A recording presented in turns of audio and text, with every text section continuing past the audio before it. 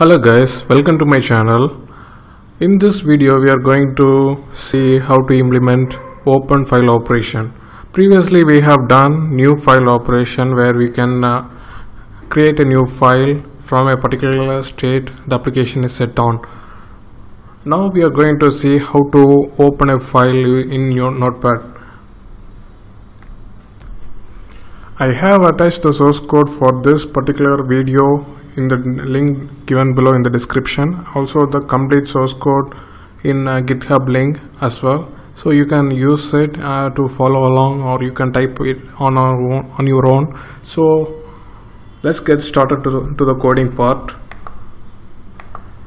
We are going to write the code for open menu item. So in this function we are going to write all the code necessary to open a particular file. So the basic thing we are going to use is open file dialog and create a new dialog object.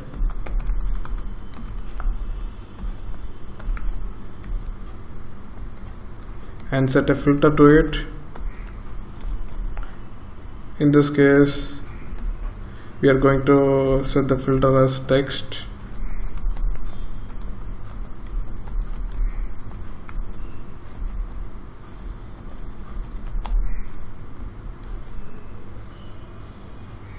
And then set initial directory for this dialog object, and I am setting it as D. You can set any folder you want.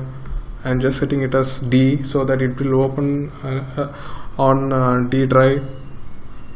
And finally you need to give a title to this dialog object.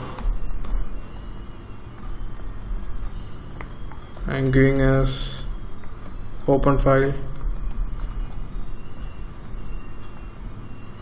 So once this is done, you need to simply show the dialog. So if open file dot show dialog, and like we have done before, you need to check dialog result is okay. If the user has clicked OK, you need to do this. That's it. So what if the user clicked OK? So you need to save the file in this case. So I'm sorry, you need to open this file. In this case, open the content and just assign it to text area so that user can view the content. And in file operation we need to have a new function open file, and we need to give the path to this file. So the path can be taken by open.filename. It gives the complete absolute path needed to open this file. This open file function takes the path and then gives back the string as return value. We can go ahead and add this method in file operation. So this part is over. We need to write open file implementation part. So the thing about this is we need to update the view as well. So this will take care of the title.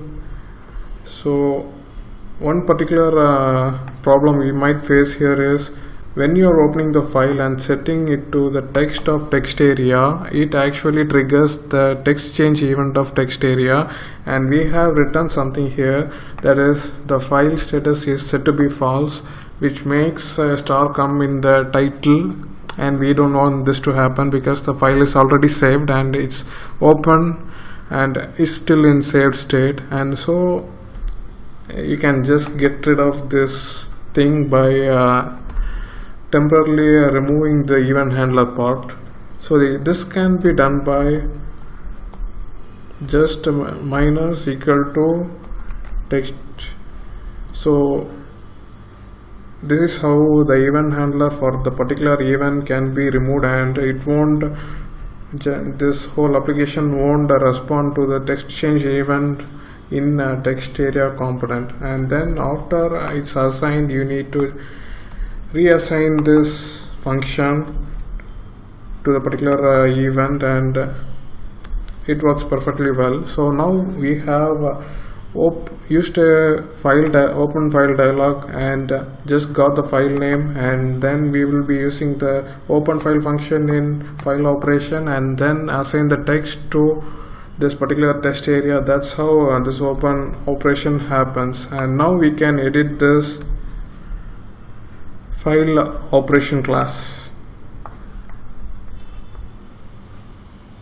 So let's have a new data member here. So it's private string file location, and also add the property to file location as well. So that's it. We have added a new parameter, that is file location, a new variable inside this class, and it will hold the path to the particular file itself, and we can just rename it as file location. And so this function gets the file path and opens the file and finally sends the string back to the calling functions. So just we need to have a string variable to hold the content here, and finally we need to use this file location and use stream objects to read the file and just send the string back to the calling function itself. Let's just do file location. This dot file location is equal to file location, so that we can have it here. And then we need to create a stream object basically to read the file, import the using statement the IO name class itself. It needs to be there so that we can use this stream class, and then we need to create an object to this stream class by using file.open. You need to give this file location, and you need to set the file mode. What mode you need to set it as open here, and finally we need to set the access, file access, and it's read and write. That's okay. Now we have this stream object and we are capable of reading from this stream. So we need a stream reader to read from the stream. We are going to create it now. Stream reader and create a stream reader object.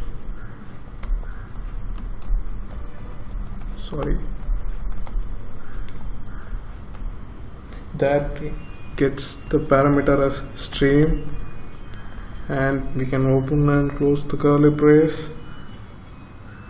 The only thing we need to do this is we need to assign all the contents to the string content. So the stream reader object can be used for here, and the function to be used is read to end. So it will read all the contents of the file and store it in the string itself, and finally we need to return this string.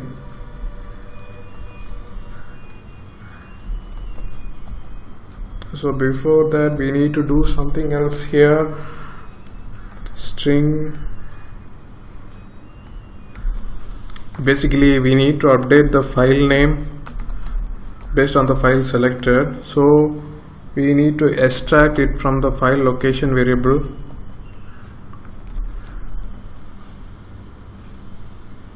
So we are going to use a substring function for that, and we are going to find it based on the location of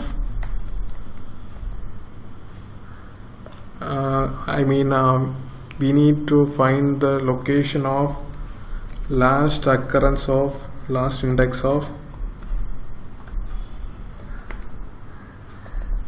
this backslash. So we need to find this particular location in this file path. Actually, you could see here we are just trying to, a file location will be like file.txt. So we are trying to just get this location, and then we are going to separate out only this part, and the substring will return this file name alone. That's what we are trying to achieve here in this statement, and I think it's done. We will get the file name in this string, and we need to assign it back to this class file name. So we have assigned it now.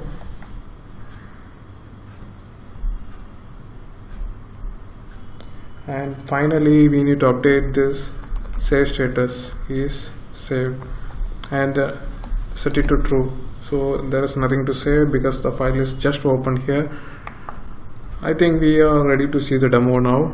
We can just build this. So now we can click on open. It shows a open dialog box, and we can just open this text. So it's open, the file opens, and all this contents are displayed to the user. So that's open operation. And in the next video we will be continuing with save operation. We will be integrating the save operation with new the part that is left in the previous video, and in the next video I think I could be able to complete all this operation and file operations will be over. So thanks for watching this video. Subscribe to my channel for more videos. Thank you.